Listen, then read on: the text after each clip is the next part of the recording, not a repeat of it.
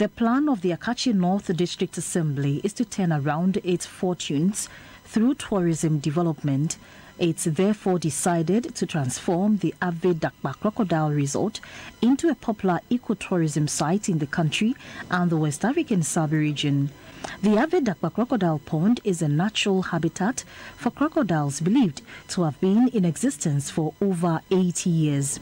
There are over 50 crocodiles in the pond and are said to be friendly and entertaining, allowing visitors to touch and possibly take some memorable pictures with the crocodiles only when its jaw is wide open.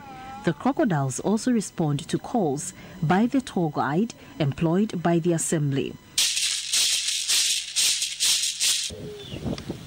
The Akatsi North District Chief Executive, Dr. Prince Amuzu, told GBC News that the District Assembly and the traditional leadership of the area have secured 9 acres of land for further development of the facility and called for investment through private-public partnerships.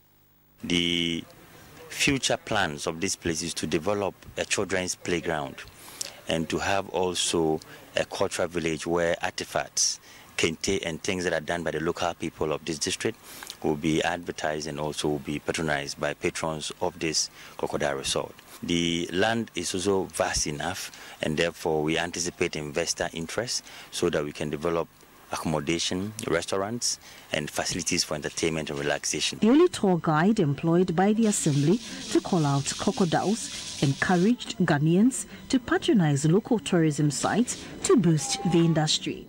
The assembly for now plans to charge 5 Ghana cedis for adult and 2 Ghana cedis for children, with a discount package also in the offing for groups and corporate visits.